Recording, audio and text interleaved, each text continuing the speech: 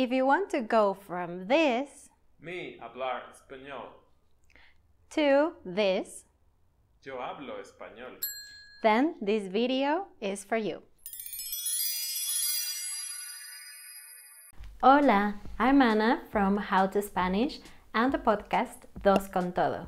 First of all, let me say thank you to my patrons on Dos con Todo webpage. You can find the link on the description box. Thank you guys. Welcome to another video of the series How to Sound More Like a Native Spanish Speaker. In today's video, I'm going to tell you the difference between the letters double L and Y. Let's begin. One L sounds in Spanish just like it sounds in English. For example, vale. But when you have a double L in Spanish, then you cannot pronounce this like if it was just one L. You need to make the sound of the J like in jeans. J. For example, valle. Valle. Let's practice. Ella, lluvia, calle.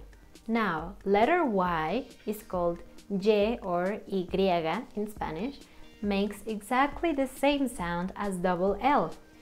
For example, yo. Let's practice.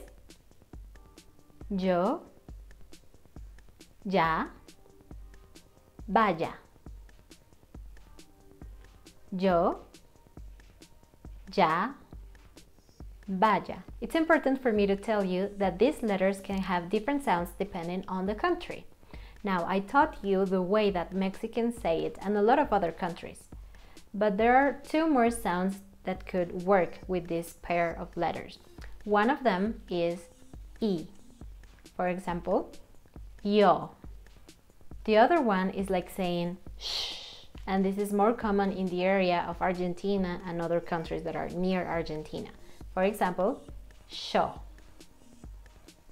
Now let me show you two words and I'm going to pronounce them with the three pronunciations that we learned today.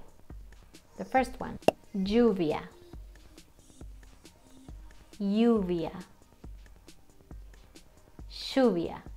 Next one, ya, ya, sha. You can pick any of those three combinations, but my recommendation is to pronounce it like we do in Mexico because I believe that it's easier to understand and even easier for you to say.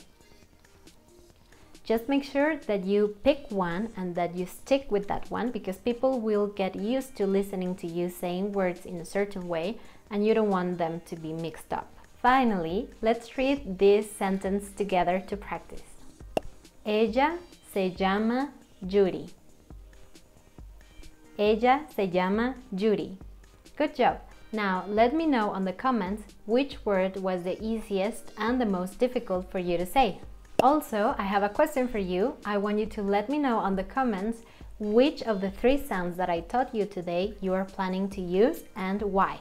Let me know which one you like the best and why you chose it.